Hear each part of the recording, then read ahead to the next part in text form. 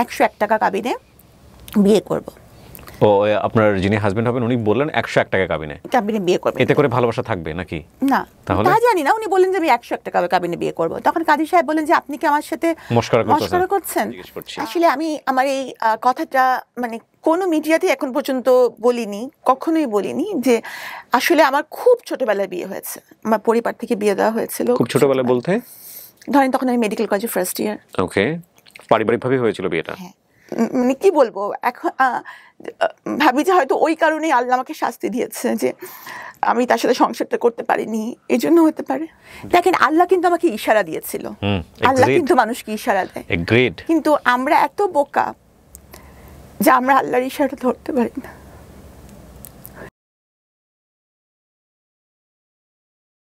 আসসালামু আলাইকুম প্রিয় দর্শক এবং শ্রোতা, আল্লাহ সর্বাবস্থায় আমাদের সবার মঙ্গল করুন সেই দোয়া এবং শুভকামনা জানিয়ে শুরু করছি লাইফের অন্যতম একটা এপিসোড। অনেকদিন পরে লাইফের একটা এপিসোড করছি। প্রথমে আপনি নামটা আপনার মুখে একটু বলেন, আপনার পুরো নামটা। আমার পুরো নাম হচ্ছে সাবরিনা শারমিন হোসেন মিষ্টি। সাবরিনা শারমিন হোসেন মিষ্টি, কিন্তু আপনাকে সাবরিনা নামে মোটামুটি সবাই ডাকেন, তাই কি? নাকি মিষ্টি নামে? মিষ্টি নামে। আচ্ছা, বর্তমান বয়স যদি বলতে কোনো আপত্তি না থাকে? মেয়েদের তো বয়স বলা ঠিক না, কিন্তু আমার গেস্টের সবাইকে আমি বয়স বলতে বলি। আপনার আপত্তি থাকলে আমি চাইবো না আপনি বলেন, কিন্তু ইটস লাইক বয়স তো বয়সই, এটা নিয়ে আসলে গোপন করে করাটা কি বা কোনো কিছু? মেয়েরা সবসময় বয়স গোপন করতে চায়, আমিও সেই দলে। Okay fine. সো আপনার জন্ম জেলা কোথায়? আমি ঢাকা ধানমন্ডিতে আমার জন্ম। ধানমন্ডিতে আপনি বড় হয়েছেন?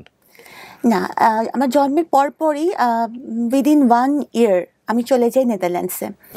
হ্যাঁ, ওখানে আমার আব্বু হচ্ছে এমএস করেন, পিএইচডি করেন, তো অনেক বড় একটা সময় আমার ওখানে কেটেছে। ওকে, বাবা কি করতেন? গভর্নমেন্ট জব করতেন, সরকারের অতিরিক্ত সচিব হিসাবেও নির্বিচার করেছেন। ওকে, কয় ভাই বোন ছিলেন আপনারা? আমরা 2 বোন। 2 বোন ছিলেন, আপনি বড়? জি। ওকে, শুনি। আসলে আমার শৈশব সম্পর্কে আছে না যে অনেকে বলেন যে যদি শৈশবের দিনগুলো ফিরে পেতাম, কিন্তু আমি শৈশবের কথা চিন্তা হলে ওরা ভয় পেয়ে যাই না, আমি কোনোদিন শৈশবে ফিরতে চাই না। কেন? কারণ আমার শৈশবটা অনেক বোরিং, মানে শুধু পড়া ছাড়া আমার শৈশবের কোনো স্মৃতি নাই। মানে এমন কিছু নাই যে আমি এটা মানে মেমোরাইজ করে খুব খুশি হব বা ভাল লাগছে, এরকম না। আমাদের সময়কার বাবা মা তারা হচ্ছে যে স্কুলের বেতন যেমন দিতেন সেরকম আবার বেতও চালাতেন, মানে বেত এবং বেতন একসাথে চলতো। তো যেমন ধরেন যদি ক্লাসে টপ করা না যায় তাহলে কিন্তু নতুন বছরের বই পাওয়া যাবে না, হ্যাঁ, কারো কাছে পুরান বই এনে সেট এনে হয়তো চলতে হবে, এরকম অবস্থা। তো খালি পড়া ছাড়া আমার শৈশবে তেমন কোনো আমি মনে করতে পারি না যে খুব আনন্দ ঘন কিছু ঘটেছে বা কোথাও বেড়াতে যাওয়া। এমনকি কেউ কোনো ফ্রেন্ডস যদি কোনো কারণে মানে কলোনির যদি কোনো কিছুর কারণে আসতো, তাতেও আমার আব্বা তাকে ধমক দিয়ে বিদায় করে দিত। তোমার কি কোনো পড়াশোনা নাই, তুমি আমার মেয়েকে ডিস্টার্ব করতে আসছো? ওকে, সো মেয়ের কারণে হয়তো একটু বেশি কনজারভেটিভ ছিলেন বাবা। হ্যাঁ, মানে আমার বাবা খুবই কনজারভেটিভ ছিলেন। আমার পড়ার ব্যাপারে আমার আব্বা খুবই সিরিয়াস ছিলেন সবসময়। কারণ যেহেতু আমাদের কোনো ভাই নেই, হয়তো উনি মানে তার ছেলে নেই এই একটা অতৃপ্তি হয়তো তার বড় মেয়ের মধ্যে দিয়েই হয়তো উনি এটা করতে চাচ্ছিলেন, এই জন্য খুব বেশি পড়াশোনার উপরই ছিল।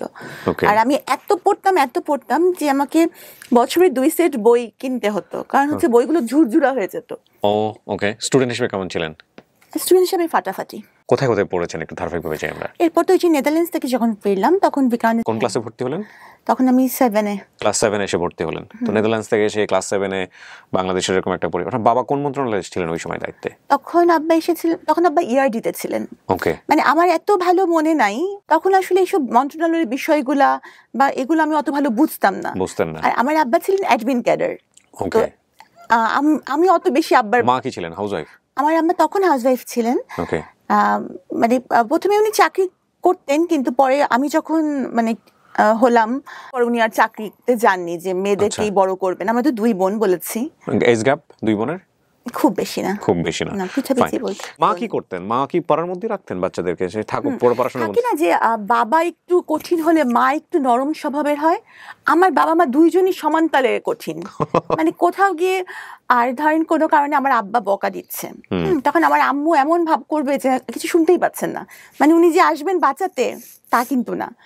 মানে দেখা যাবে যে বাবা মা 2 জনই সমান তালে শাসন করেছেন। তবে আমি মনে করি যে খুব বেশি শাসন করাটা আসলে ভালো না, কারণ বাবা মার সাথে একটু বন্ধুত্বপূর্ণ সম্পর্ক হলে অনেক কিছু শেয়ার করা যায়, বা অনেক কিছু মানে ভয় থেকে যদি বাচ্চারা বাবা মাকে কিছু না বলে তাহলে সেটার ইম্প্যাক্ট কিন্তু ভালো হয় না। এই জন্য আমার মনে হয় যে শৈশবে বাবা মার এই যে একটা, আর মানে ওই সময় আমাদের সময়কার বাবারা চাইতেন যে একটা ভয়, এবং আমার মনে হয় যে বাবারা বোধহয় সেটা এনজয়ও করতেন, যে সন্তানরা তাকে ভয় পাচ্ছে, শ্রদ্ধা করছে এরকম। কিন্তু আসলে ভয় জিনিসটা কিন্তু দূরত্ব তৈরি করে। হ্যাঁ, তো এই কারণে দেখা গেছে যে আমি কিছু হয়তো মনে কিছু আসলেও সেটা বাবা মার সাথে শেয়ার করতে পারতাম না। আর যারা একটু ভালো স্টুডেন্ট হয় তাদের সাধারণত কিন্তু বন্ধু কম থাকে। হ্যাঁ, তো ওরকম বন্ধু আমার ছিল না ক্লাসে। বাবা মাও যদি বন্ধু না হয়, ক্লাসেও যদি বন্ধু না থাকে, তাহলে কি এটা একটা কষ্টেরই ব্যাপার। তো টাইম পাস করতাম কিভাবে? তবে ডায়েরি লিখতাম। ওই লেখালেখির যে সেই যে একটা সেটা কিন্তু ওখান থেকেই বোধহয় শুরু, যে নিজের কথাগুলো একটু লিখে রাখা। ওকে ওকে। এসএসসি রেজাল্টও খুব ভালো ছিল, মানে আমি দুটো মিলিয়ে হাইয়েস্ট নাম্বার নিয়ে সলিমুল্লাহ মেডিকেল কলেজ ভর্তি হই, হাইয়েস্ট নাম্বার নিয়ে। দুটো মিলিয়ে বলতে মানে এসএসসি এবং ইন্টার? এসএসসির নাম্বার মিলিয়ে আমার নাম্বার ছিল হাইয়েস্ট। ওকে। মানে যারা আমরা সলিমুল্লাহ মেডিকেল কলেজে ভর্তি হয়েছিলাম। আর 1.7 এর জন্য আমি ঢাকা মেডিকেল কলেজে হইনি। ওকে। তো আমার আম্মুর খুব ইচ্ছা ছিল যে আমি ডক্টর হই, কারণ একবার একজন ডক্টরের কাছে গিয়ে আম্মু খুব মানে আম্মু যেটা বলেন আর কি, একটু কষ্টকর একটা পরিস্থিতির শিকার হয়েছিলেন। হ্যাঁ, মানে মোটামুটি তখন আমি প্রচন্ড অসুস্থ। তো আম্মু তখন আমাকে নিয়ে নেদারল্যান্ডস থেকে ফিরেছেন, ডক্টরসের খুব রুড ব্যবহার আম্মু পেয়েছিলেন। তো তখন আম্মু বলেন যে ডাক্তার যদি এমন হয় তাহলে মানুষ কোথায় যাবে, তাহলে আমার মেয়েকে আমি ডাক্তার বানাবো এবং তার ব্যবহারটা হবে সবার সাথে খুব নরম, ফ্রেন্ডলি। এবং তো আমি আমার জীবনে, আমি জানি না মানুষ কি ভাববে, তবে আমি আমার জীবনে খুব চেষ্টা করেছি যে মানুষের সাথে ওরকম, আমার রোগীদের সাথে নরম ব্যবহারটাই করার। সো আপনার মা টার্গেট করে, আপনার বোনও কি ডাক্তার হয়েছেন? না। ওকে। তো আপনি সলিমুল্লাহ মেডিকেল কলেজে পড়লেন, এমবিবিএস ওখানে কমপ্লিট করলেন, রাইট? ইন্টার্নশিপ করার পর আপনার স্পেশালিটি কোন দিকে গ্রো করলো? ভেবেছিলাম আমি গাইনি অ্যান্ড অবস নিয়ে পড়বো, তো আমি সেটা নিয়ে পড়া শুরু করলাম। তো এফসিপিএস পার্ট 1 করার পর আমি ট্রেনিং করলাম, কিন্তু পরে আমার মনে হলো যে না, আমি আসলে এমন কিছু করব যেটা সবার জন্যই চ্যালেঞ্জিং। কার্ডিয়াক সার্জন, ছেলে হোক বা মেয়ে, সংখ্যায় কম এবং পড়াটা কঠিন, এবং এজন্যই আমি কার্ডিয়াক সার্জারিতে সুইচ করব। তখন আমি আবার এফসিপিএস পার্ট 1 করলাম, কার্ডিয়াক সার্জারিতে করে ট্রেনিং করলাম। ট্রেনিং করে আবার যখন রেসিডেন্সি প্রোগ্রাম করা হলো বঙ্গবন্ধুতে, তখন আমি রেসিডেন্সি প্রোগ্রামে ঢুকলাম। ওকে। এটা হচ্ছে মানে এমএস কোর্স, 5 বছরের, পুরোটা সময় ওখানে ইনভলভ থাকতে হবে। ওকে। এবং প্রতি 3 মাস অন্তর অন্তর বিভিন্ন ডিপার্টমেন্টে প্লেসমেন্ট হবে এবং বিভিন্ন ডিপার্টমেন্টে পরীক্ষা হবে। এভাবে করে করে আস্তে আস্তে মানে কমপ্লিট মনিটরিং সিস্টেমের মধ্যে থেকে পড়াশোনা করা। সো আপনি এই কমপ্লিট করার পরে প্র্যাকটিসে গেলেন কত সালের দিকে? প্র্যাকটিস মানে আমার তো ইন দি মিন টাইম কিন্তু সরকারি বিসিএস ক্যাডার। আমি কততম বিসিএস এ? আমরা 27তম। প্রথমেই হয়ে গেছে আপনার? আমি এক চান্সে বিসিএস পাস করেছি। ও ওয়াও। ওয়াও কেন? না, আমি তো করতে পারিনি, এই জন্য ওয়াও বলছি আর কি। আমার কাছে পরীক্ষা দিয়েছিলেন? হ্যাঁ, আমি বেশ কটা পরীক্ষা দিয়েছিলাম। একটাতে আমার ভাইভাতে গিয়ে আমার সঙ্গে খুব অনভিপ্রেত একটা ঘটনা ঘটে, যেটা আমি এই মুহূর্তে বলতে চাই না। বললে হয়তো অনেকেই আপনিও বলতে চান না এমন কিছু আছে? হ্যাঁ, অনেক কিছু আছে, অনেক কিছু আছে। সবাই সবকিছু জানে না এবং সবকিছু বলাও যায় না, উচিত না। হ্যাঁ, ইভেন আমার সাথে বিসিএস ভাইভাতে যে ঘটনা ঘটেছে সেটা যদি আমি বলি আপনার এই ইন্টারভিউতে, সেটা তোলপাড় হয়ে যাবে পুরো ঘটনা। এবং আমি মানুষের নাম মনে রাখতে পারি না। যে ভদ্রলোক আমার ইন্টারভিউ নিয়েছিলাম, আমি ডেফিনেটলি শিওর সে হয়তো এখনো কর্ম অবস্থার মধ্যে আছে। আমি তার নামটা পর্যন্ত মনে রেখেছি জীবনে। আমার ধারণা কোনোদিন আল্লাহ তার সামনাসামনি আমাকে করাবেন, এবং দেন আমি তাকে একটা ধন্যবাদ দিব যে আপনি আমাকে সেদিন সিলেক্ট না করে ভালো কিছুই করেছিলেন। যাই হোক, সো ওটা একটা অন্য প্রসঙ্গ। আপনি অনেক মেরিটোরিয়াস। আমরা কি ইতে মানে লাইভে আছি? না না না, কেউ দেখছে না, এটা রেকর্ড হচ্ছে জাস্ট। আপনার প্রথম পোস্টিং কোথায় ছিল? দিনাজপুরের রামডুবির হাট। গিয়েছিলেন ওখানে? হ্যাঁ, ওখানে 1.5 বছর আমি ছিলাম। 1.5 বছর। It's okay. আপনার ওখানকার অভিজ্ঞতা কেমন ছিল? তখনের অবস্থা এমন ছিল যে ওখানে থাকতে অনেক কষ্ট হয়েছে। আমি তখন ওই যে এফসিপিএস করলাম যখন, তখন ট্রেনিং পোস্টে আমার পোস্টিং হয়ে গেল ঢাকা মেডিকেল কলেজে, তখন চলে আসলাম। কিন্তু ওই সময়টুকু খুব কষ্ট হয়েছে। আরেকটা ব্যাপার কি, আমার আব্বা হচ্ছে যে এমন মানুষ যে আমার আব্বা কখনো কারোর কাছে কোনো সুপারিশ তার মেয়ের জন্য কখনো করবেন না। আমার আব্বা কিন্তু যখন আমি মেডিকেলে মানে ভর্তি পরীক্ষা দিই, তখনও আমার আব্বা সরকারি চাকরিতে আছেন, উচ্চপদস্থ কর্মকর্তা। আবার যখন এমনকি যখন আমি বিসিএস পরীক্ষা দিই তখনও আব্বা সরকারি চাকরিতে। কিন্তু আমি কিন্তু আব্বাকে ভুলেও বলিনি যে আমার কবে মানে ভাইভা হবে, কারণ আব্বা কিছু বলবেনও না এবং মানে কোনো লাভও নাই, এবং আমি চাইও না। হ্যাঁ, মানে আমার আব্বার সাথে ওই যে বললাম একটা দূরত্ব ছিল, এই জন্য একটা ইগোর কনফ্লিক্ট কিন্তু সবসময় ছিল, যে আমার কিছু জন্য আমি আব্বার কাছ থেকে সাহায্য নিব না। তো আমার আব্বার কাছে আমি কিছু চাই না, বা তার কাছে আমি ছোট হব না। আমি মানে এই জিনিসটা তখন বুঝতে পারতাম না যে বাবা আমার কাছে মানুষ সবসময় ছোটই। Sabrina, if you want to cry, there is no problem, you can cry. হ্যাঁ, কান্না হাইড করতে হবে না, কান্না আমাদের জীবনের একটা অংশ। কাঁদতে পারাটা একটা বিশাল গুণ, সবাই কাঁদতে পারে না। হ্যাঁ, এবং যারা কাঁদতে পারে না তারা আমি মনে করি অনেক কষ্টের মধ্যে থাকে। আল্লাহ আমাদেরকে চোখের পানি দিয়েছে আমাদের কষ্ট নিবারণ করার জন্য। So if you want to cry, you can Cry, no problem. আপনি এফসিপিএস করার জন্য আপনি ঢাকাতে আসলেন। পার্টনার পরীক্ষা দিয়ে ট্রেনিং পোস্টে ঢাকা মেডিকেল কলেজে আবার পোস্টিং হলো। ওকে, সো ওখানে আসলেন এবং আসার পরে আপনি পড়াশোনা করছিলেন, এবং ডেফিনেটলি তখন আপনার বিয়ে হয়নি, হয়েছে কি? আমি জানি না আপনার লাইফ সম্পর্কে, যে কোনো আমি জিজ্ঞেস করছি। আসলে আমি আমার এই কথাটা মানে কোনো মিডিয়াতে এখন পর্যন্ত বলিনি, কখনোই বলিনি, যে আসলে আমার খুব ছোটবেলায় বিয়ে হয়েছে। আমার পরিবার থেকে বিয়ে দেওয়া হয়েছিল। খুব ছোটবেলায় বলতে ধরেন তখন আমি মেডিকেল কলেজে ফার্স্ট ইয়ার। ওকে, পারিবারিকভাবে হয়েছিল বিয়েটা? হ্যাঁ, আমাদের ফ্যামিলির মেয়েরা সবাই খুব সুন্দরী, এবং তারা কখনো কোনো চাকরি করে না এবং চাকরি করতে তাদের প্রয়োজন হয় না। তো তারা সবাই স্বাভাবিকভাবে বড় লোকের ওয়াইফ। তো আমার কিন্তু পড়াশোনার প্রতি অসম্ভব ঝোঁক ছিল। তো মানে আমি ঠিক সংসার করা বা এই জিনিসটার মতো ম্যাচিউরিটি বা কিছু আমার ছিল না। তো আমি দেখা যেত যে আমার বাবার পাশে থাকতাম এবং আমি খালি পড়তাম, মানে সংসার করা ওইভাবে যাওয়া হতো না, আমি কখনোই যেতাম না। হ্যাঁ, তো এই কারণে দেখা গেছে যে আমার ওই সংসারটা টেকেনি। এইখানে একটা লম্বা গল্প। ওই সংসারটা কত বছরের ছিল আপনার প্রথম বিয়ের সংসারটা? যেভাবে থাকুক না কেন, মানে ডিভোর্স হওয়া পর্যন্ত কত বছর? 4-5 বছর। মানে আপনি বিসিএস এ জয়েন করেছেন না তারই আগে ডিভোর্স হয়ে? তার আগে ডিভোর্স হয়ে গেছে। আচ্ছা, এখানে একটা বিষয় আমরা একটু বলে রাখি। আপনারা যেহেতু সামাজিক যোগাযোগ মাধ্যমের কল্যাণে হোক বা করোনাকালীন সময়ে ওনাকে নিয়ে প্রচুর রিপোর্ট হয়েছে, সে কারণেই হোক, তো সুতরাং ওনার ফেসটা অনেক নোন। আর আমাদের অনুষ্ঠানের ডিসক্লেইমারে কিন্তু একটা কথা আমরা স্পষ্টভাবে সবসময় বলে দিই, যে কোনো লাইফের গল্প এখানে যখন বলা হয় তখন দুটো বিষয় আমরা খেয়াল রাখি। এটা একটা একপাক্ষিক বক্তব্য, আর এটা কোনো ইনভেস্টিগেটিভ শো না। এবং আমরা সচেতনভাবে চেষ্টা করি যদি ওনার বক্তব্যের জায়গাটি থেকে এমন কোনো ব্যক্তি বা প্রতিষ্ঠানের নাম আসে যেটা ওনার বক্তব্যের প্রেক্ষাপটে হেয় বা অপমানজনক হতে পারে, তাহলে ওই ব্যক্তি এবং প্রতিষ্ঠানের নাম এবং আইডেন্টিটি সমস্ত কিছু আমরা হাইড করি। এটা হচ্ছে এক। 2 নম্বর পয়েন্টটা হচ্ছে যে ওনার যেহেতু বর্তমানে একটি মহামান্য আদালতে একটি মামলা চলমান অবস্থায় রয়েছে, এবং সেহেতু এই পুরো কন্টেন্ট মানে সোশ্যাল মিডিয়াতে ওনার এই যে বক্তব্যটি যাচ্ছে লাইভ থেকে, studio of creative arts and থেকে, এই বক্তব্যের কোনো অংশই জাস্টিফাইড না, মানে আমাদের জায়গা থেকে জাস্টিফাইড না। আমরা কোনোভাবে ইনভেস্টিগেট করে এটা প্রচার করছি না, জাস্ট এটা ওনার জীবনের একটা ফিলোসফি, মতামত। সে অর্থে কে গুরুত্ব দেবেন কে গুরুত্ব দেবেন না তার ব্যাপার। তো সে জায়গা থেকে আমরা কোনো অংশই কখনোই যাতে করে কোর্ট বা অন্যান্য জায়গাতে যাতে এটা কোনো এভিডেন্স হিসেবে ব্যবহার না করা হয়, সেই ব্যাপারে আমরা স্পষ্টভাবে এই অনুষ্ঠানের শুরুতেই দিক নির্দেশনা দিয়ে রাখছি। তো এক পর্যায়ে কি আপনি সিদ্ধান্ত নিলেন নাকি ফ্যামিলিগতভাবে? ফ্যামিলিগতভাবেও না, আমিও না, কারণ ওরকম চিন্তা ভাবনা আমার ছিল না। আমার হাজবেন্ডই দিয়েছে, এবং উনি অসম্ভব ভালো মানুষই ছিলেন। আচ্ছা, কিন্তু উনি তো বিয়ে করেছেন সংসার করার জন্য, তাই না? সুতরাং উনি তো আর এটা মানে উনি কতদিন এরকম করবেন, মানে সংসার করার মতো ম্যাচুরিটি আসলে তখন আমার ছিল না। আপনারা দুজন বসতেন, বিষয়গুলো নিয়ে আলোচনা হতো যে উনি আসলে কি চান, বা বিয়ের আগে আপনারা কোনো কথোপকথন করেছেন কিনা? একদমই কোনো কথোপকথন হয়নি।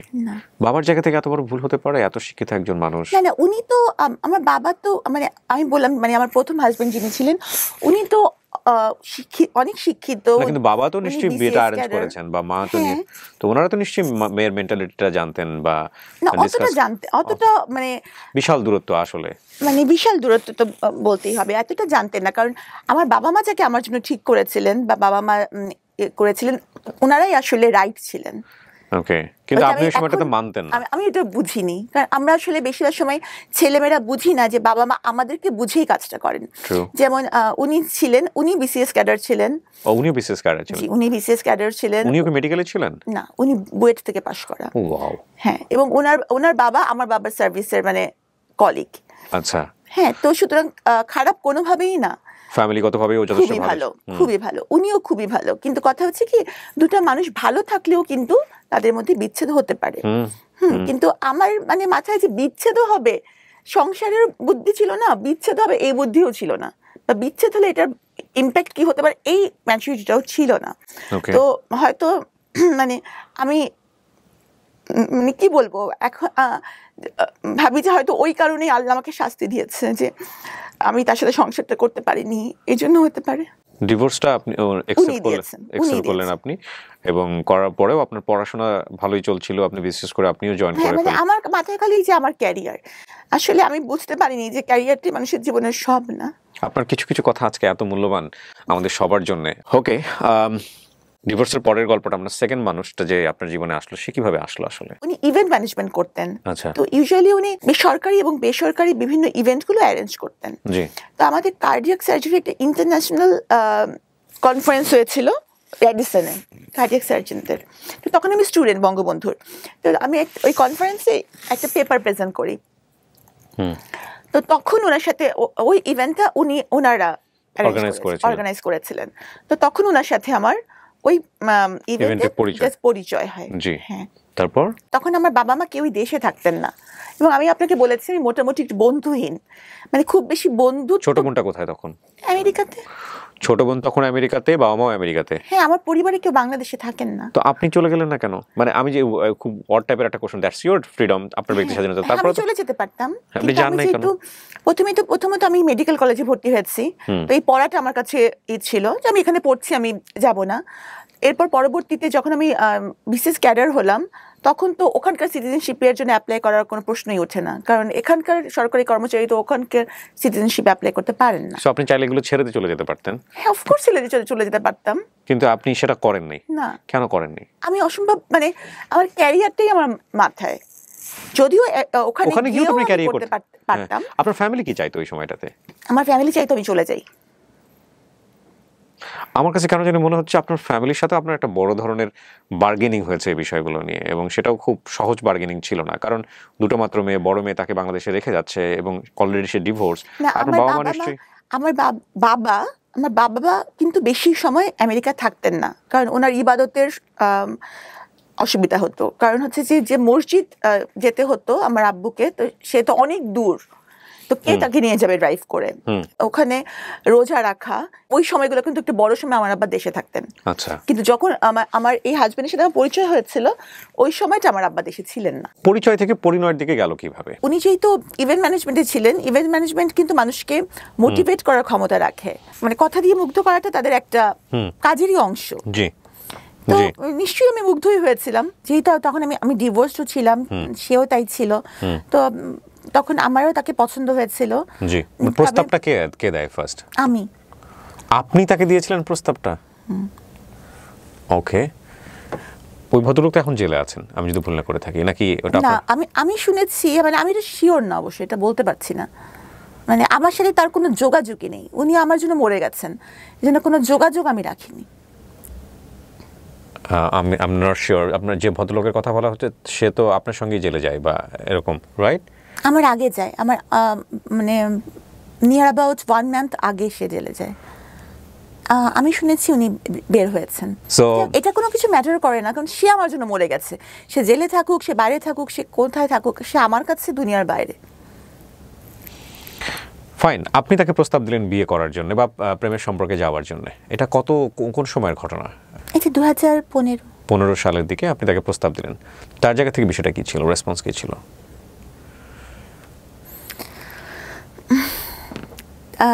তাহলে বিয়ের ঘটনাটা বলতে? হ্যাঁ হ্যাঁ, প্লিজ, আমি তো শোনার জন্য অপেক্ষা করছি, বলেন না। আমি ভাবছিলাম যে কোনো সম্পর্কই আসলে মানে আমাদের মাথায় যে আমরা তো পুরানকালের মানুষ, বিয়েটাই আমাদের কাছে মানে জাস্ট ফ্রেন্ড তো টাইপের, এটা তো আর তখন না আমাদের। তো বিয়ের কথাটা আমি বলেছি যে তাহলে আমরা বিয়েই করব।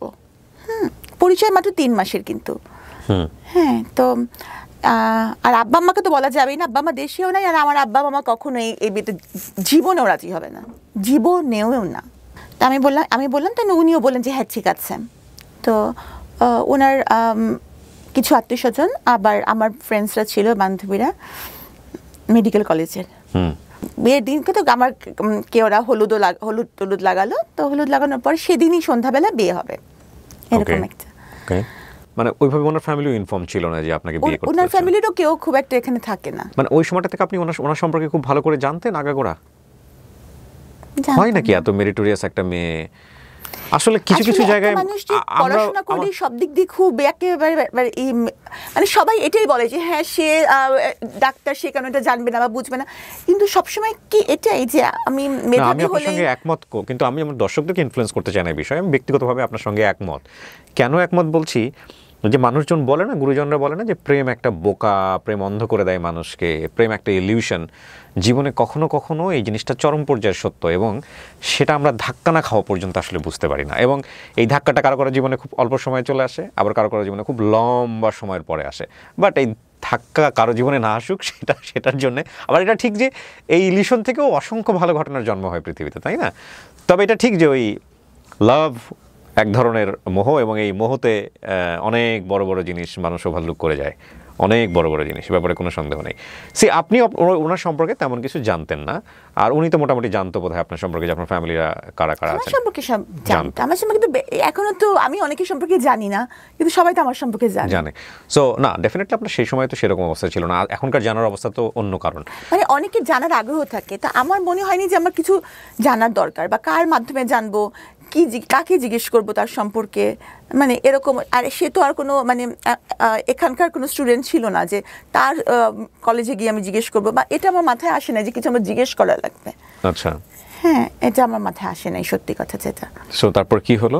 তো তখন ওই যে সেদিন সন্ধ্যায় আমার বিয়ে। হ্যাঁ, তারপর তো উনি আসলেন, আমার ফ্রেন্ডসরা ছিল, এসে উনি বললেন যে আমি তো বিয়ে করব না। তখন আমার মনে হলো যে কি, মানে এটা কেমন কথা, মানে আমার ফ্রেন্ডসরা আমাকে হলুদ লাগাইছে যে আমার বিয়ে হবে, আর অলরেডি কিন্তু আমার একটা বিয়ে, আমার জীবনে এরকম একটা ঘটনা আছে। ওনার লাইফে কি এরকম কিছু ছিল আপনার মতো? হ্যাঁ, আমি পরে জানতে পেরেছি। তখন পর্যন্ত আপনি কি জানতেন এটা বলেন আমার? তখন পর্যন্ত জানতাম যে উনি বিবাহিত এবং ডিভোর্সড। ও, তখন পর্যন্ত আপনি জানতেন যে আপনার মতো উনিও বিবাহিত, ডিভোর্স, এবং ওনার কোনো বাচ্চা কাচ্চা নাই? না, বাচ্চার কথা জানতাম। বাচ্চা আছে এটা জানতেন আপনি? জানতাম। ওকে, ফাইন। কিন্তু তখন আমার কাছে এটা মনে হলো যে এটা একটা, মানে আমিও তখন এমন ছিলাম যে আমার কাছে মনে হলো যে একটা ইগোর ব্যাপার, কি আমাকে বিয়ে করবে না, মানে আমাকে কেউ বিয়ে করবে না, এটা কেমন কথা, কিসের কমতি আছে আমার, হ্যাঁ, যে কারণে আমাকে বিয়ে করবে না? হ্যাঁ, মানে আমার এরকম মনে হলো। আসলে অনেক মানুষ, অনেক বিশেষ বিশেষ সিচুয়েশন মানুষ অনেক বোকা হয়ে যায়। আমি তো তখন মানে এই করবে না, বিয়ে করবে কি মানে হতে পারে, কারণ ওনার ব্যাখ্যা হচ্ছে যে বিয়ে করলে ভালোবাসা কমে যায়, বিয়ে করলে ভালোবাসার মরণ হয়। এজন্য আমি যেহেতু সাবিনা বলতো না, মিস্ত্রি বলতো। মিস্ত্রি? হ্যাঁ, মিস্ত্রি। মিষ্টি না বলে মিস্ত্রি বলতো? হ্যাঁ, বলতো যে মিস্ত্রির মতো মিষ্টি, এ কারণে মিস্ত্রির মতন অনেক সাদা, এজন্য। আচ্ছা, ঠিক আছে। তো বলতো যে আমি মিস্ত্রিকে তো অনেক ভালোবাসি, তো এই জন্য ভালোবাসলে মানে বিয়ে করলে ভালোবাসার মরণ হয়, এই জন্য বিয়ে করবো না। তো এই ধরনের অদ্ভুত কথা শুনতে সবাই খুব আর আমি তো তখন চরম পরিমাণে কান্নাকাটি, যে আমার তো এখন মান সম্মান চলে যাচ্ছে ফ্রেন্ডসদের সামনে। মানে তখন আমার সবকিছু বাদ দিয়ে এটাই মনে হলো। আচ্ছা, গেল, যাই হোক। তারপরে তাকে অনেকভাবে রাজি করানো হলো। আমার যে ক্যামেরাম্যান ছিল, ফটো তোলার জন্য এসেছিল, সেই ক্যামেরাম্যান ক্যামেরা ফেলে ভেউ ভেউ করে কাঁদছে। ওহো, কান্নার কথা আপনার সেই ক্যামেরাম্যান কাঁদতেছে, আমি বুঝলাম। সবাই কাঁদতেছে। ওকে, ফাইন। মানে আমার ক্যামেরাম্যান কাঁদতেছে, ছবি তুলতে পারতেছে না বোধহয়, পেমেন্ট পাবে নাই আমার এই জন্য বিয়ের। ওকে, তারপর? হ্যাঁ, তো মানে শুনতে আপনার কাছে মনে হচ্ছে খুব মজা না, কিন্তু তখন আমার কাছে মনে হচ্ছিল যে আমার I feel definitely it's a very important thing। মনে হচ্ছিল আমি খুবই মানে, কিন্তু আপনি যদি আজকের কথা চিন্তা করেন, সেই সময়টা যদি আপনি এগ্রি করে নিতেন তাহলে কি হতো? আমি বলি ঘটনাটা, আচ্ছা, আমি তখন অপমানের শেষ আছে যে এটা কি, আমি অনেক কাঁদতেছি, সবাই কাঁদছে, আমার ফ্রেন্ডসরা তো মরা কান্না জুড়ে দিচ্ছে। হ্যাঁ, শেষ পর্যন্ত সবাই বুঝাই টুঝায়, তারও আত্মীয় স্বজন যার যে কয়জন ছিল বুঝায় রাজি করালো, ঠিক আছে। তো এখানে এরকম হলুদ হয়ে গেছে, এরপর তুমি না করছো তো ঠিক না। আচ্ছা, তখন সে রাজি হলো। পরে কাজী সাহেবকে আনা হলো। হ্যাঁ, মোটামুটি বলাই ছিল কাজী সাহেবকে, কাজী সাহেবের এই অবস্থা থেকে চলে গেছিলেন, তবে ওনাকে আনা হলো। উনি তখন আমার মানে উনি বললেন যে আমি 101 টাকা কাবিনে বিয়ে করব। ও আপনার যিনি হাজবেন্ড হবেন উনি বললেন 101 টাকা কাবিনে বিয়ে করবেন, এতে করে ভালোবাসা থাকবে নাকি? না তাহলে তা জানি না। উনি বললেন যে আমি 101 টাকা কাবিনে বিয়ে করব। তখন কাজী সাহেব বলেন যে আপনি কি আমার সাথে মশকরা করছেন? আর মানে দেনমোহরটা কিন্তু মেয়ের স্ট্যাটাস, মেয়ের শিক্ষাগত যোগ্যতা, মেয়ের ফ্যামিলি, মানে এখন যেহেতু আমি ল পড়ি এখন আমি জানি যে এগুলো দেখে নির্ধারণ করা হয়। হ্যাঁ, ইচ্ছে মতো কিন্তু এটা করা যায় না। দেনমোহরটা অথবা মেয়ের নিকটাত্মীয়র কত কাবিন হয়েছে সেটা দেখে। তো কাজী সাহেব তো খুব রাগ, তো কাজী সাহেব চলে গেলেন। কাজী সাহেবেরও তো লস। হ্যাঁ, কাজী সাহেবের কি লস আছে? কেন আমি যতদূর জানি যে দেনমোহরের উপর একটা ওই 1000 টাকা দেওয়ার কিছু একটা ব্যবস্থা। দেনমোহরটা কিন্তু মজার বিষয় না আসলে। দেনমোহরটা মেয়েদের অধিকার। হ্যাঁ, অফকোর্স এগ্রিড, কিন্তু বাংলাদেশের অনেক প্রেক্ষাপটে এটা খুব মজার বিষয় এবং এটা নিয়ে যথেষ্ট রকমের এক ধরনের ব্ল্যাকমেইলও হয়, এই ব্যাপারে কোনো সন্দেহ নাই। দেনমোহর নারীর অধিকার এবং এটা আদায় করতে হবে, রাইট, এবং ইসলাম এটাকে পূর্ণ সমর্থন দিয়েছে এবং সেই দেনমোহরই হওয়া উচিত যেটা ছেলের পক্ষ থেকে পরিশোধ করা সম্ভব। ছেলের পক্ষ থেকে পরিশোধ এবং ছেলের অবস্থা। বেশিরভাগ সময় আমরা অনেক সময় দেখি যে দেনমোহরটা এমন নির্ধারণ করা হয় যেটা করে একদম গলের কাটা হয়ে যায়, মানে ডিভোর্স দিয়ে দিলে যাতে বের হতে না পারে এমন যাই হোক, ওটা অন্য প্রসঙ্গ। তো আপনাকে দিল 101 টাকা, আপনি প্রশ্ন করলেন। হ্যাঁ, না আমি যে সে যে রাজি হয়েছে এটি তো আমি খুশি। তো যাই হোক, তো কাজী তো চলে গেলেন, তা আবার নতুন করে দেন দরবার শুরু হলো। হ্যাঁ, পরে কাজী সাহেবকে আবার রিকোয়েস্ট করে ফিরায় আনা হলো। দেখেন, আল্লাহ কিন্তু আমাকে ইশারা দিয়েছিল, আল্লাহ কিন্তু মানুষকে ইশারা দেয়, কিন্তু আমরা এত বোকা যে আমরা আল্লাহর ইশারা ধরতে পারি না। এটা কি 101 টাকাই হয়েছে? না, 1,01,000 টাকা হয়েছে। 1,01,000 টাকা দেনমোহর, 101 টাকা দেনমোহর ধরা যায় না। না, 101 টাকা দেনমোহর এটা কখনোই সম্ভব না। আমার সামাজিক অবস্থান, উনার ইনকাম, এই সব কিছু মিলায় কিন্তু দেনমোহর একটা মজার বিষয় না কিন্তু। এটা আমি আরো ভালো করে জানলাম যখন আমি ল পড়ছি। তো যাই হোক, এই ঘটনার পরে আমার খুব অপমান বোধ হলো যে এরকম কাউকে বিয়ের রাতে এরকম একটা খুব বাজে ঘটনা। হ্যাঁ, তখন আমি রাগ করে বললাম যে ঠিক আছে তাহলে, এরপর আমি চলে গেলাম আমার বাসায়। তো এই ঘটনার আরো 3 মাস পরে আমি তার সাথে সংসার শুরু করি। কিন্তু 3 মাস কোনো যোগাযোগ ছিল না ওনার সঙ্গে আপনার? প্রথম দিকে আমি যোগাযোগই রাখিনি, কারণ আমার খুব অপমানিত বোধ হচ্ছিল যে এই ঘটনাটার পরিপ্রেক্ষিতে। 5 মাস পর আমি জানতে পারি যে ওনার কিছু আছে, যে কারণে উনি থেকেছিলেন। কিভাবে জানলেন আপনি? কার কাছ থেকে জানলেন বিষয়টা? মানে যখন ওনার কিছু আচরণ দেখলাম, বিভিন্ন আচরণ দেখলাম, তখন ওনার পরিবারের সাথে যোগাযোগ, কথাবার্তা, তখন তো ইতিমধ্যে ওনার পরিবারের সাথে, ওনার মার সাথে, সবার সাথে যোগাযোগ হয়েছে, তখন তাদের কাছে জানতে পারলাম। উনি কিন্তু আমাকে প্রচণ্ড ভালোবাসতেন, এই বিষয়ে কিন্তু কোনো সন্দেহ নেই, মানে খুবই ভালোবাসতেন। কিন্তু আবার উনি আবার ডেসপারেটও ছিলেন খুব বেশি, যেমন গায়ে হাত তুলতে বিন্দুমাত্র ওনার দ্বিধা ছিল না। তো বিয়ের 5 মাস পরে এটা আমি জানতে পারলাম। তো তখন কিন্তু আমি চাইলে চলে যেতে পারতাম, তখন কেউই জানে না বিয়ের ঘটনাটা আমাদের। কিন্তু আমি তখন তাকে দেখেছি রোগী হিসাবে, যে আমি যদি চলে যাই তখন সেটা আরো বেশি রোগী সে হয়ে যাবে। মানে বাবা মাও কাছেও একটা মান সম্মানের ব্যাপার। বাবা মা জেনেছে ততদিনে যে আপনি বিয়ে করেছেন? ততদিনে বাবা জেনেছে। কি বলেছে? বাবা মা তো প্রথম 1 বছর আমার সাথে কথা বলে নাই। হ্যাঁ, তখন যদি আমি আমার বাবা মাকে বলি যে আমি খুব কষ্টে আছি বা সে আমার গায়ে হাত তোলে, তখন বাবা মা কি করবে? তখন তো বাবা মা বলবে আগেই মানা করছিলাম। তা আমার মাথায় তখন থাকলো যে না, বাবা মার কাছে ছোট হওয়া যাবে না। আমি আসলে বুঝি নেই যে বাবা মার কাছে মানুষ সবসময় ছোটই থাকে। তো যাই হোক, কিন্তু এটা সত্য যে সে আমাকে ভালোবাসতো, টেম্পার লুজ করতো। হ্যাঁ, অল্পতেই। বিষয়টা একপাক্ষিক কিনা, নাকি আপনিও রেগে যে আপনিও অনেক সময় করতেন? না, আমি করতাম। প্রথম এক সহ্য করে মেয়েরা, তারপরে দেখা গেল যে সে হয়তো বা সেও তখন একই ভূমিকায় চলে যায়, এরকম হয়েছিল কিনা? না, আমার চিন্তা ভাবনাটা অন্যরকম ছিল। কি ছিল আপনার চিন্তা ভাবনা? মানে যেটা বলছেন এটা পাবলিকলি বলছেন, কিন্তু উনি চাইলে ডিফেন্ড করতে পারবে ভবিষ্যতে, সেই জায়গা থেকে বলছি। হ্যাঁ, উনি তো চাইলে ডিফেন্ড করতেই পারবেন, কারণ আমি তো যা সত্য তাই বলছি। এখানে তো মানে আমার ওনার আত্মীয়স্বজনরাও নিশ্চয়ই দেখবেন, ওনারা সবাই দেখবেন। হ্যাঁ, যে ভালোবাসাটাও ওনার আত্মীয়স্বজনরা দেখেছেন, গায়ে হাত তুলতো সেটাও ওনার আত্মীয়স্বজনরা দেখেছেন, এবং ওনার আত্মীয়স্বজনরা মানা করতেন যে মিষ্টির গায়ে কেন হাত তুলিস, বলতো ওনাকে, ওনার আত্মীয়স্বজনরা সবাই বলতো। আর একটা ব্যাপার কি, মানে সবাই ভাবে যে একটা মানুষ যখন, একটা মেয়ে যখন মানে ফিনান্সিয়ালি ইন্ডিপেন্ডেন্ট হয়, তখন হয়তো তার মানে কোনো পারিবারিক দায়বদ্ধতা থাকে না, হয়তো তার স্বামীর কথা শুনতেই হবে এমন কোনো বিষয় থাকে না। কিন্তু কথাটা কিন্তু একদম ঠিক না। বরং যারা ফিনান্সিয়ালি ইন্ডিপেন্ডেন্ট হয় বা যাদের একটা সার্কেল থাকে, তারা কিন্তু অনেক কিছুই পরিবারের জিনিস গোপন করে, পাছে যাতে বদনাম হয় বা পাছে লোককে কিছু বলে এর জন্য। তো আমি তখন আমার মধ্যে একটা ছিল যে ওই সময় আমার আগের ফেসবুকে বেশিরভাগ ছবি আমি আমার হাজব্যান্ডের সাথে খুব হাসি খুশি ছবি দিতাম, যে অ্যাটলিস্ট সবাই দেখুক আমি ভালো আছি, কারণ কাউকে খারাপ আমি আছি এটা দেখায় তো কোনো লাভ নাই। আর আমি বারবারই বলতেছি যে উনি কিন্তু আমাকে ভালোবাসতেন, কিন্তু না ভালোবাসাটা ছিল একটু অন্যরকম। হ্যাঁ, যেমন গাড়ির মধ্যেও কিন্তু যখন উনি ড্রাইভ করতেন উনি কিন্তু আমার হাত ধরে বসে থাকতেন, যে কিছু হলেই যে মানে বা আমি যদি কোনো ফোন আসলে হাত সরিয়ে নিতাম, উনি বলতেন মিস্ত্রি তুমি হাত সরিয়ে নিলা কেন, তুমি কেন হাত সরিয়ে নিলা, মানে কেন তুমি আমার চেয়ে বেশি ফোনটাকে প্রায়োরিটি দিচ্ছ, এই মোমেন্টটাকে কেন প্রায়োরিটি দিচ্ছ না, দ্যাট এটা কিন্তু কোশ্চেনেবল, এটা আসলেই কোশ্চেনেবল। মানে ফোনটার সময় কেটেই দেওয়া উচিত ডেফিনেটলি, কারণ ইটস বিউটিফুল মোমেন্ট। যাই হোক, আমি জাজমেন্ট করছি না, মানে বিউটিফুল মোমেন্ট আমি মানে as a doctor I have to attend my phone calls, কারণ আমার রুগীরা ফোন করে, তখন তুমি ফোন না ধরে থাকতে পারবো না। আমার হসপিটাল থেকে ফোন আসে, ফোনেও না সমস্যা নাই, মানে হাতটা ছেড়ে দিয়ে ফোনটা ধরে আবার হাতটা ধরলাম না কেন।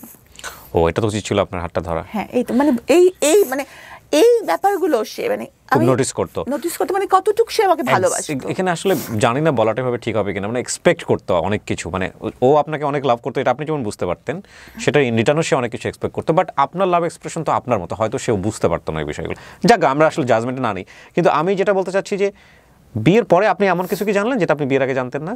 এই যে আমার বিষয়টা, এছাড়া থাকা বিষয়টা তো খারাপ না, ও থেকে ভালো হয়ে আসছে, না ভালো হয়ে এসেছিল, কিন্তু মানে এরপর যে এই যে জিনিসগুলো আমার সেটা ছিল, এবং দেখা গেছে যে এই পুরো 5 বছরে কিন্তু উনি ওষুধ খেয়েছেন, আমি ওনাকে রেগুলারই মানে উনি ট্রিটমেন্টেই ছিলেন। কিন্তু আপনার মেডিকেল ভাষায় এটা কি আপনি খারাপ বলবেন? মানে একটুও খারাপ না, এই জন্য আমি তাকে ছেড়ে যাইনি। ওকে, এই জন্যই আমি তাকে ছেড়ে যাইনি, কারণ আমি জানতাম যে আমার সাপোর্ট তার দরকার, কারণ যে কোনো কিছুতেই সে বলতো মিস্ত্রি আমার এই সমস্যা, তুমি কিছু একটা করো। তো উনি মানে যে কোনো কিছুতে মিস্ত্রি ছাড়া সে কিছু করতো না, বুঝতো না। হ্যাঁ, মানে বুঝতো না। তো তারপরে কি হলো, মানে এই ধরনের একটা ঘটনা কেন আসলো 2020 সালে বোধহয়, না কি হয়েছিল বলেন তো? আসলে ব্যাপারটা হচ্ছে কি যে উনি কিন্তু আগেই মানে মানে এই ইভেন্ট ম্যানেজমেন্টের কাজগুলো করতো, তো উনি এই করোনার কাজটা নিয়েছিলেন। তো করোনার কাজটা এই ওনার কিন্তু কোনো হসপিটাল ছিল না, অনেকেরই ভুল ধারণা একটা আছে যে ওনার বোধহয় কোনো হসপিটাল ছিল।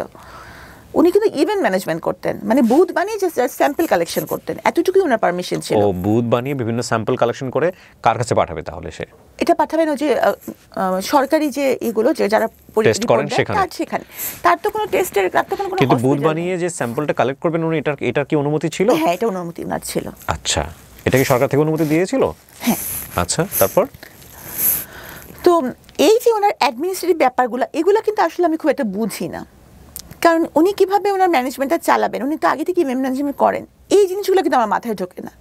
অনেকেই হয়তো ভাবেন যে সাবিনা ডাক্তার, সাবিনা এগুলো ভালো বুঝছেন, কিন্তু ম্যানেজমেন্টের ব্যাপারটা যে সব ডাক্তাররা বুঝবেন এটা কিন্তু ঠিক না। তো আমি ওনাকে বলতাম যে তুমি তো এই ব্যাপারগুলো খুব একটা জানো না, তাহলে তোমার এই কাজটা নেওয়ার দরকারটা কি?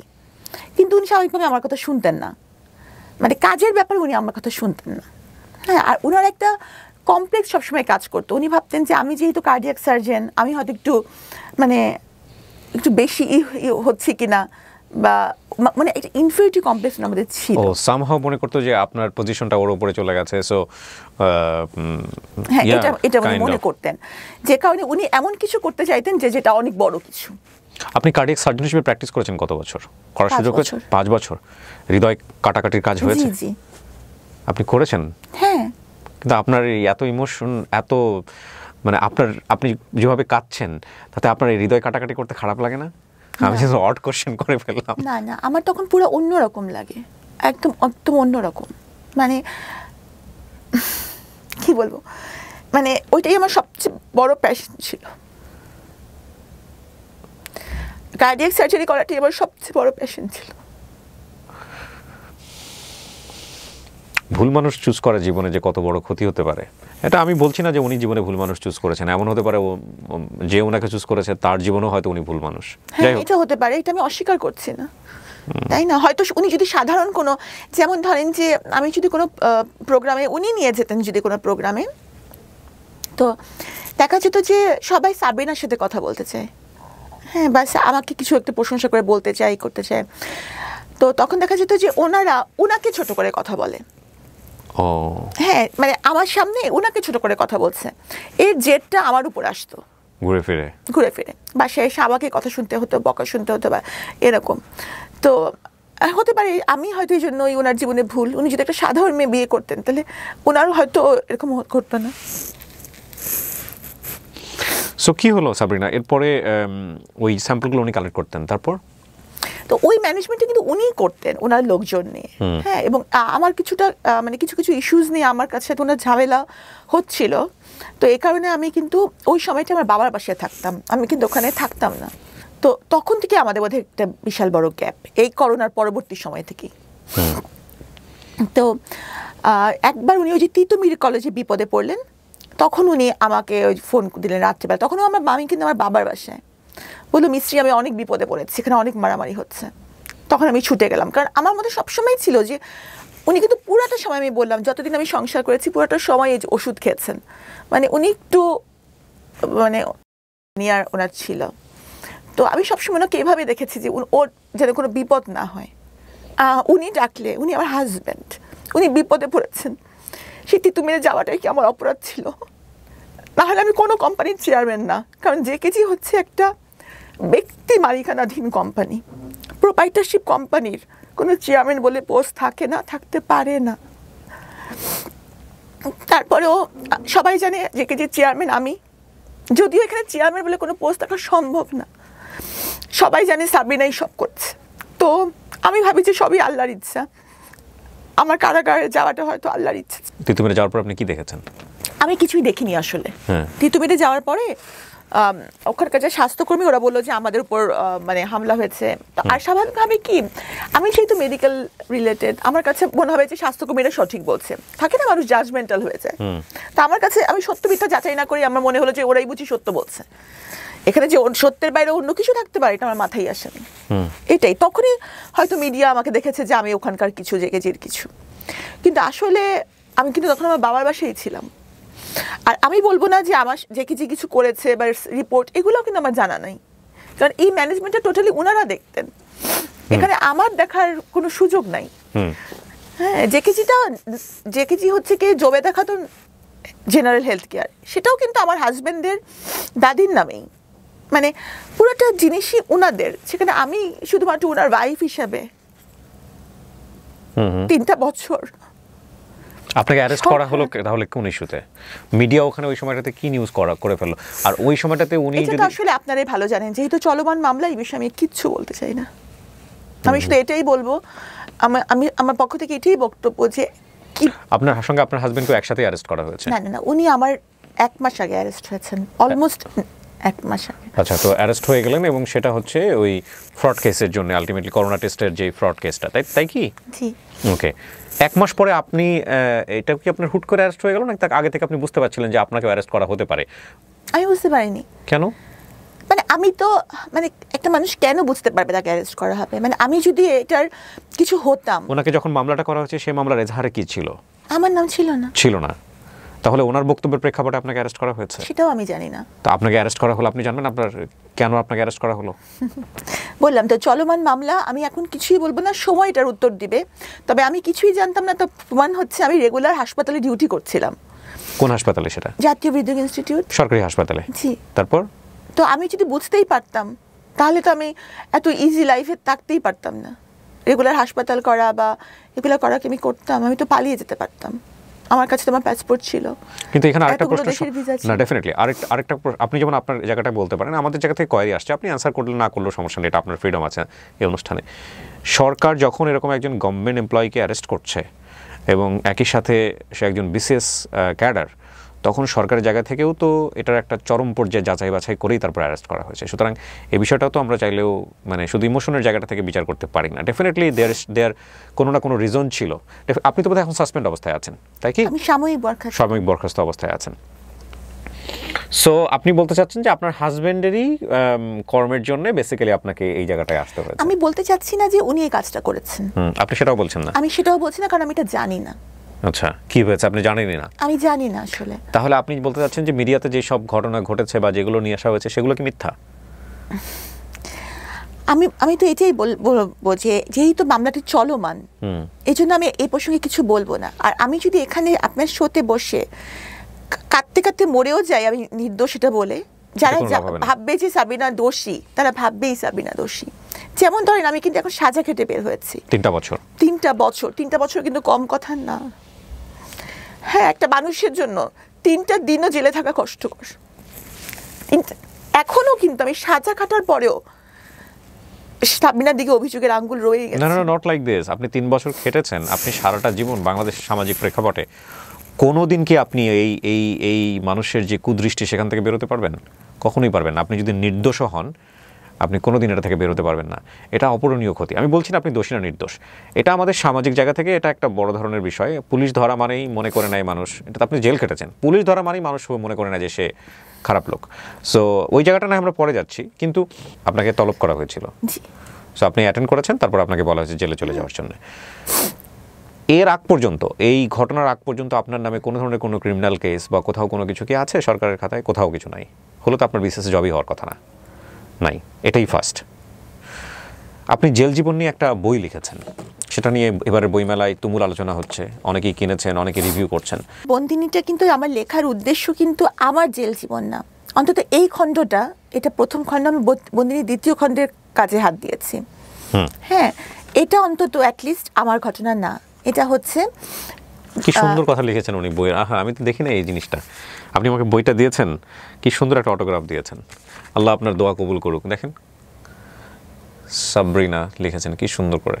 আপনারা পড়ে নিয়েন, হ্যাঁ, খুব সুন্দর করে। আমি একটু পড়ে শোনা, যেন উল্টোভাবে দেখা যাবে কিনা ক্যামেরায়। প্রচণ্ড খ্যাতিমান এই মানুষটিকে আল্লাহ আরও খ্যাতির শিখরে নিয়ে যাক। আলহামদুলিল্লাহ, আল্লাহ আপনার দোয়া কবুল করুক।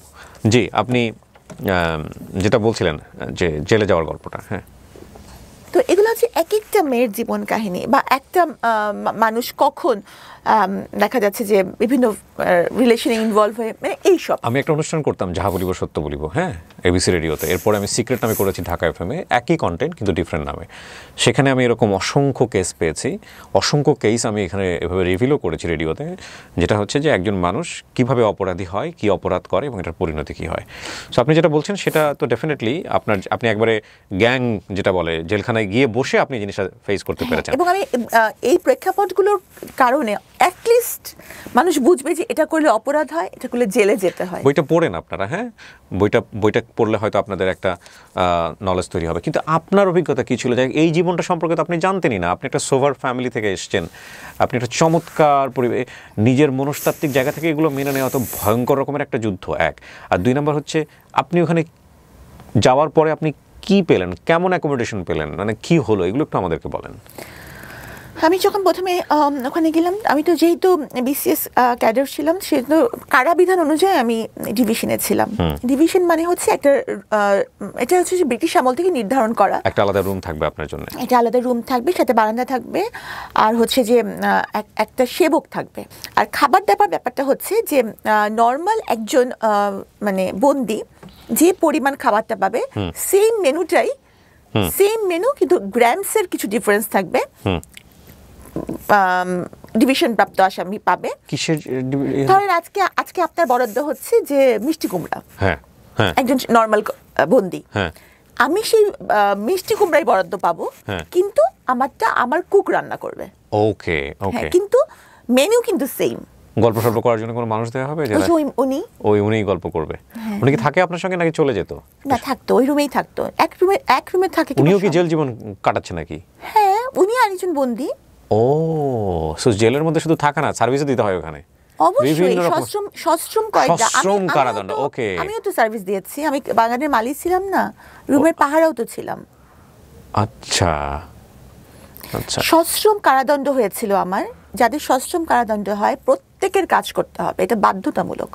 বিভিন্ন রকমের কাজ করতে হয়, এক একজনকে এক একটা, এটা কারা কর্তৃপক্ষ নির্ধারণ করে কাকে কোন কাজটা দিবেন। আচ্ছা, এটা নিজের ইচ্ছা মতো বেছে নেওয়ার সুযোগ নেই। ডেইলি লাইফটা কি ছিল? প্রথম তো খালি বলতাম যে আল্লাহ, আমি মরে গেলাম না কেন, মানে এতটা অপমান আমি নিতে পারছিলাম না। আর একটা মেয়ে যখন কোনো মামলায় সম্পৃক্ত হয়, তো সেই মেয়েটার ব্যক্তিগত জীবন, তার চরিত্র, তার বয়ফ্রেন্ডের সংখ্যা, তার চলাফেরা, তার লিপস্টিকের কালার, এমনভাবে আলোচিত হয় যে সেটা এতটাই ভয়ঙ্কর যে তার জীবন তো জীবন, তার বাবা মার জীবন ধারণ করাটাও কঠিন হয়েছে। আপনি জেলে বসে এগুলো বুঝতে পারছিলেন যে আপনাকে বাইরে নিয়ে কি হচ্ছে? আইডিয়া পাচ্ছিলেন কিছুটা? কিছুটা তো বটেই। কোনো মেয়ে যদি কোনো যৌন হয়রানির ভিকটিম হয় তখনও কিন্তু তার চরিত্রের দিকে অঙ্গুলি নির্দেশ করা হয়েছিল, হয় যে তার চলাফেরায় নিশ্চয়ই কোনো দোষ আছে। তাহলে চিন্তা করেন যে যেখানে আরেকটা নারী মামলায় সম্পৃক্ততার অভিযোগে অভিযুক্ত হয়, তার চরিত্র নিয়ে কত কথা উঠতে পারে। আর সে যদি একটু আধুনিক হয়, সে যদি একটু গাঢ় কালারের লিপস্টিক দেয়, তাহলে তো বুঝেই নেন কী হবে তার সাথে। তার জীবন তো দুর্বিষহ হয়ই, তার বাবা মার জীবনটাও শেষ।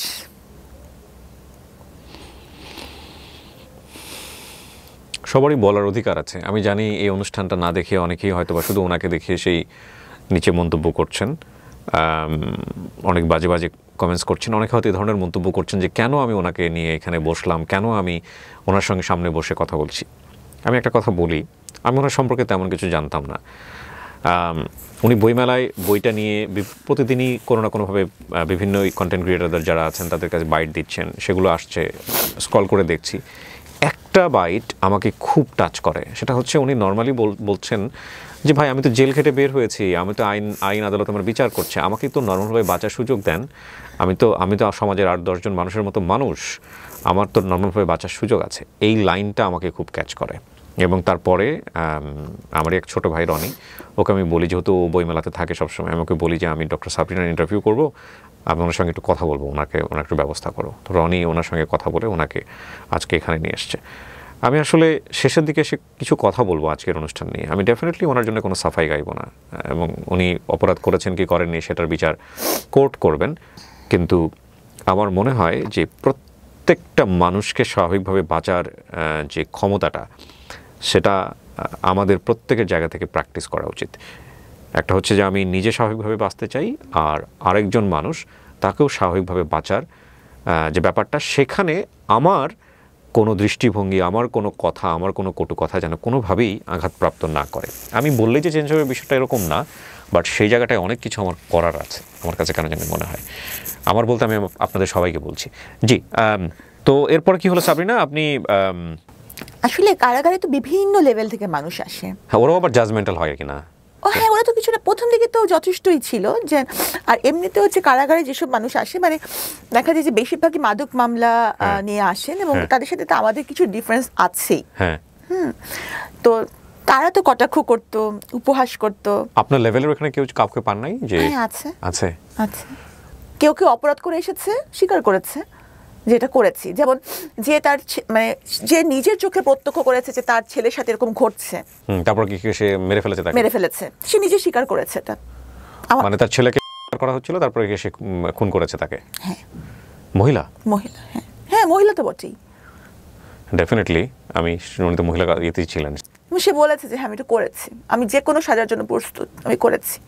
তার মামলাটা চলমান আছে, তার এখনো রায় হয়নি, কিন্তু সে জেলে আছে। তো সে নিজেই আমাকে ঘটনাটা বলেছে। সে খুব কম বলে, এবং তার বাচ্চার সাথে যে এই ঘটনাটা ঘটেছে সে কিন্তু এটা কাউকে বলেনি। কে করেছে এই কাজটা? তার সে একটা সে গাজার মামলার সাথে, ব্যবসার সাথে জড়িয়ে গিয়েছিল, সেটাও কিন্তু ফর সার্ভাইভাল, কারণ তার স্বামীর সাথে তার ডিভোর্স হয়ে গেছে। ওকে ওকে। তো যার সাথে সে ব্যবসা করতো, তার পার্টনার, ও সেই পার্টনার এই কাজটা করেছে। হ্যাঁ, এবং সে জানতো না, পার্টনারটা হচ্ছে খুবই জেন্টল একজন মানুষ ছিল। তো যখন সেটা দেখলো, মানে সে নিতে পারছিল না, এবং যখন এবং সে কিন্তু কাউকে বলে নাই এই ঘটনাটা, কারণ তার বাচ্চার ভবিষ্যৎ যদি নষ্ট হয়, সে জেলে ঢুকে বসে আছে। হ্যাঁ, সে কাউকে বলে নাই যে আমার বাচ্চার সাথে এরকম ঘটনা ঘটেছিল। তো তার কথাটা কি সামনে আনা উচিত না? Definitely every coin has to side. আমার খুব ইন্টারেস্টিং লাগছে আপনার। আমি জানি না, প্রতিটা গল্প আমি নিজের বলে বলছি, কিন্তু আপনি আপনার গল্পটাই তো বলতে পারলেন না এখন পর্যন্ত কাউকে। বলবো, সময় আসুক। সব সময় সব কথা কি বলা যায়? আপনিও কি বলতে পেরেছেন? না না, পারিনি। আর আমি আজানের পরে, হ্যাঁ হ্যাঁ শিওর, আজান পরে আমরা একটু পজ দেই। জেলার বিভিন্ন রকমের কথা বলছিলেন, এবং আপনি বলছিলেন যে আপনার একটা সময় হলে আপনি বলবেন, আপনারটা এখন আপনি বলবেন না। জামিন নেওয়ার জন্য আপনার ফ্যামিলি থেকে কোনো চেষ্টা করা হয়েছে? এই যে 3 বছর আপনি ভিতরে ছিলেন, জেলের ভিতরে ছিলেন, আপনার বাবা বা ফ্যামিলি মেম্বার কেউ কি এসেছে আপনার সঙ্গে দেখা করতে, পাশে দাঁড়িয়েছে?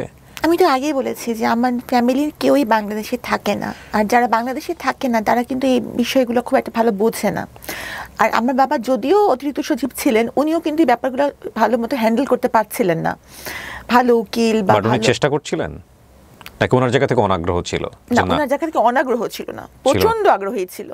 মানে উনি বেশিরভাগ সময় জায়নামাজেই বসে থাকতেন। হ্যাঁ, কিন্তু কিভাবে করতে হবে বা কোন ওয়েতে যেতে হবে, আর মানে উনি একটা বয়স্ক মানুষ, ওনার বয়স হচ্ছে 79 এরকম। তাহলে উনি কোথায় যাবেন, কি করবেন, কার কাছে যাবেন? আমার তো কোনো ভাই নাই, তো মামলাটা ভালো মতন হ্যান্ডেলও আসলে করা হয়নি। যে প্রকাশনী থেকে প্রকাশ পেয়েছে ওনারা যোগাযোগ করেছিলেন আপনার সঙ্গে যে আমরা বই বের করতে চাই? আর আমার এডিটর যিনি, আহমদ পাবলিশিং হাউস, জি, আমার যিনি এডিটর উনিও মারাত্মক ভালো একজন এডিটর। কতগুলো বিক্রি হয়েছে এখন পর্যন্ত? আজকে আমি রেকর্ড করছি, এই ডেটটা বলছি, 15ই ফেব্রুয়ারি পর্যন্ত। আমি খুব দ্রুত এই ভিডিওটা পাবলিশ করব। হ্যাঁ, আচ্ছা, প্রথম 6 দিনের মধ্যে বইটা এসেছিল 4 তারিখে, 4, 5, 6, 7, 8, 9 তারিখের মধ্যে বইয়ের 1000 প্রথম মুদ্রণের 1000 কপি শেষ হয়ে গেছে। ওকে। হ্যাঁ, তো উনি আমার প্রকাশক যিনি, উনি এটার জন্য প্রস্তুত ছিলেন না আসলে, সত্যি কথা। আমি নতুন প্রস্তুত ছিলেন না, তো শেষ হয়ে যাওয়ার পর উনি মুদ্রণে গিয়েছেন। যখন মানে মাত্র 25টা কপি বাকি ছিল, তখন উনি আবার সেকেন্ড মুদ্রণে গেছেন। এই জন্য মাঝখানে 3 দিনের না, 2.5 দিনের গ্যাপ। 2.5 দিন? হ্যাঁ, 2.5 দিনের গ্যাপ ছিল। তো পরে হচ্ছে যে আবার বইয়ের মুদ্রণ চলে এসেছে, দ্বিতীয় মুদ্রণ।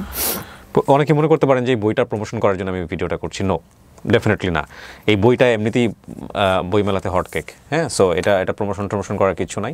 ডক্টর সাবরিনা বই কোথায় পাওয়া যায়, বইমেলাতে গিয়ে আপনারা বললেই দিয়ে দিবে। আর হ্যাঁ, ডেফিনেটলি আমি প্রমোশন করি, বাট আমি কোনো বইয়ের প্রমোশন এখন পর্যন্ত করিনি। আচ্ছা, সো সাবরিনা, আপনি 3 বছর পর যে জামিনটা পেলেন, এটা সরকার থেকে আপনাকে জামিন দেওয়া হলো, এবং বের হওয়ার পরে আপনি জীবনটাকে কিভাবে দেখলেন 3 বছর পর? যখন এখন তো আপনার নিয়মিত হাজিরা দিতে হয় ডেফিনেটলি। বের হয়েছেন কত সালে? আপনি কবে বের হয়েছেন? আমার 8 মাস হয়েছে। 8 মাস হয়েছে। বের হওয়ার পরে আপনি কি পেলেন, কোথায় গেলেন, কি বের হওয়ার পর আমি আমার আব্বাকে বললাম, আব্বা তুমি কি আমাকে বাকি জীবনটা খাওয়াতে পারবা? তখন আব্বা বলে হ্যাঁ পারবো। তখন আমি ধরে নিলাম যে আমি আর কিছু করব না। হ্যাঁ, আমি বেশিরভাগ সময় যা করব, চেম্বার করি বা আমি লেখালেখি করি বা আমি আইন পড়ছি, কোনোটাই টাকা উপার্জনের জন্য হবে না। কারণ আমার আব্বা বলছে আব্বা আমাকে মোটামুটি খাওয়াতে পারবে। আর গয়নাগাটি আমি কখনোই পড়ি না, তাহলে আমার জীবনে খুব বেশি চাহিদা আগেও ছিল না, এখনো নাই। আমি কারাগারে মহিলাদের কিছু কথা দিয়ে এসেছি যে তাদের জন্য আমি কিছু করব। কারণ কি, আমি নিজে টের পেয়েছি যে মামলাটা যদি সঠিকভাবে হ্যান্ডেল না করা হয় তাহলে কতটা ভুগতে হয়। এবং অনেকেই আছেন যাদের মামলাটা যদি একটু প্রপার ওয়েতে হ্যান্ডেল করা যায় তাহলে কিন্তু মামলা থেকে খুব ভালো রেজাল্ট আসা সম্ভব। এটা চিন্তা করে প্রথমে আমি এলএলবিতে ভর্তি হয়েছি। আমি একদম বের হওয়ার পরপরই সেশন ধরেছি, এবং আমার কাছে মনে হয়েছে যে একজন আইনজীবী চাইলে তার মানে ক্লায়েন্টের জীবন, মান সম্মান, ভবিষ্যৎ সবই তো আল্লাহর হাতে, কিন্তু উনি চাইলে এটা করতে পারেন, সংরক্ষণ করতে পারেন। তো আমি নিজে এলএলবিতে ভর্তি হয়েছি, এবং আমার ইচ্ছা যে ওই বন্দীদের জন্য কিছু করা। কারণ আমি বের হওয়ার সময় আমাকে বলছে যে আমাদের জন্য কিছু কইরো, আমাদের কেউ নাই। কারণ চিন্তা করেন, একটা মহিলা মানুষ 12টা বছর ধরে জেল খাচ্ছে, তার হাজবেন্ড বিয়ে করে চলে গেছে, তার বাবা মা মরে গেছে, তার ভাই তার ফোনে তার গলা শুনলেই ফোন রেখে দেয়, তার ছেলে মেয়ের সংসারে তার ঠাঁই নেই, সে কই যাবে? আমার তো তাও আল্লাহর কাছে শুকরিয়া বাবা মা আছে, ওরা কই যাবে? আর আমি যেভাবে পদে পদে হিউমিলিয়েশনের শিকার হচ্ছি, তাদের কি অবস্থা? তারা যে লেভেল থেকে এসেছে তাদের তো আরো বেশি কঠিন অবস্থা, তারা কি করবে? তো আমার যেটা মনে হয়, সাবরিনা যেমন একটা বন্দীদের প্রতিনিধি, সাবরিনা সাজা খেতে বের হয়েছে, সাবরিনাকেও বাঁচতে দেন। অন্য বন্দীরা যদি সংশোধিত হয়ে বাঁচে তাহলে তাদেরকেও বাঁচতে দেন। I admit this line. অবশ্যই বাঁচতে দেওয়া উচিত, সম্মানের সাথে বাঁচতে দেওয়া উচিত। দেখুন, পৃথিবীতে আমরা কেউই ফেরেশতা হয়ে দুনিয়াতে আসেন, ইনক্লুডিং মি। আমি আমার কথা বলছি, যারা এই অনুষ্ঠানটা দেখছেন অনেকেই আপনারা জাজমেন্টাল হবেন, আমি জানি ডেফিনেটলি হবেন, কিন্তু জাজমেন্টাল হওয়ার আগে আঙুলটা নিজের দিকে দেন।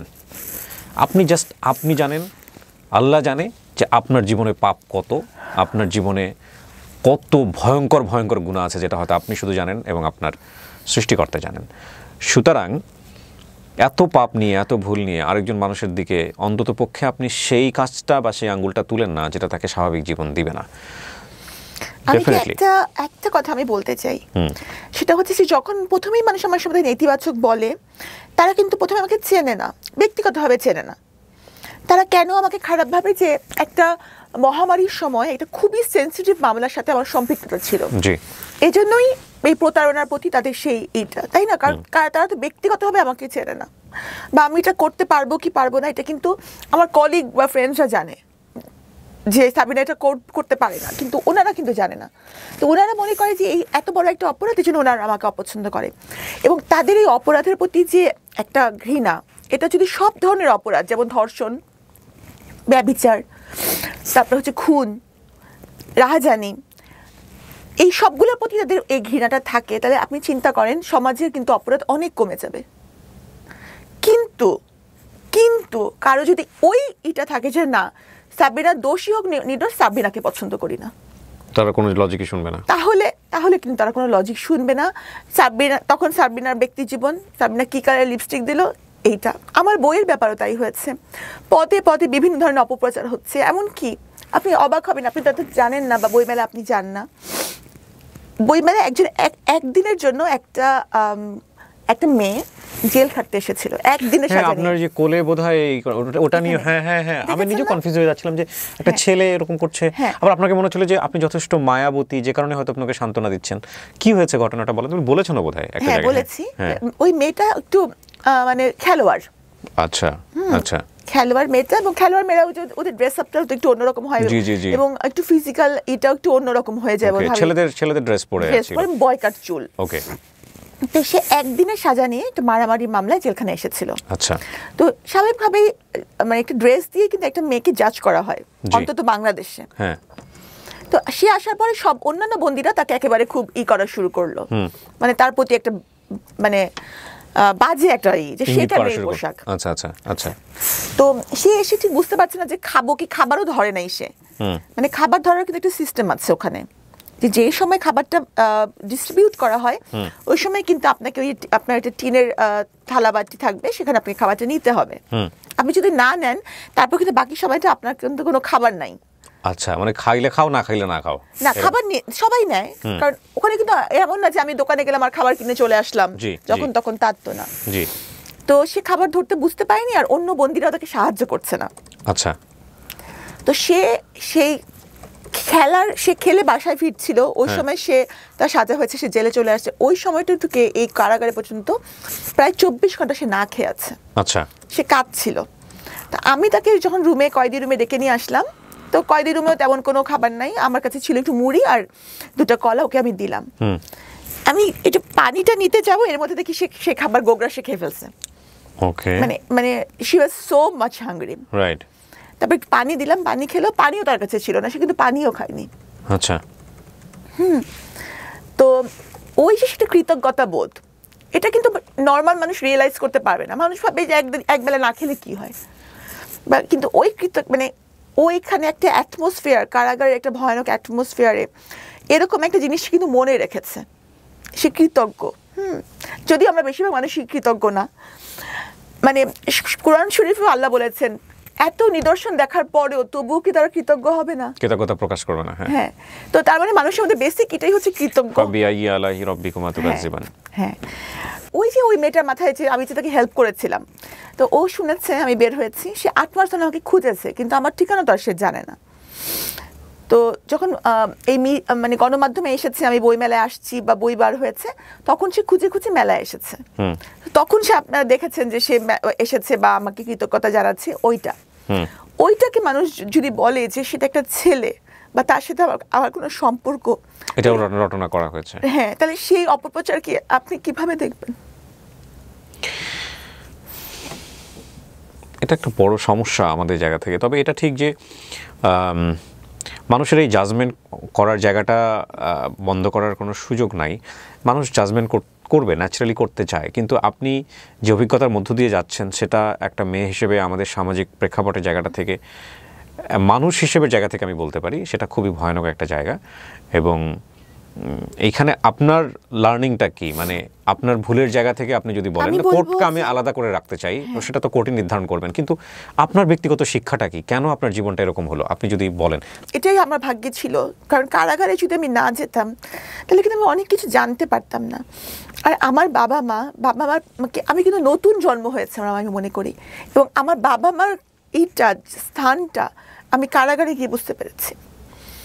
মানে তারা যে আমার লাইফের জন্য এতটা জরুরি, তাদের ছাড়া যে আমার জীবন চলবে না, এটা আমি কিন্তু আগে উপলব্ধি কোনোদিনও করি নাই। ওখানে গিয়ে আমি করেছি, এবং প্রতি সিজদায় আমি বলতাম যে আল্লাহ আমাকে তাড়াতাড়ি জামিয়ে দাও, শুধু ওনার কাছে ফেরত, মানে আমি যেন তাদের সেবা করতে পারি, কি যেটা আমি আগে করি নাই।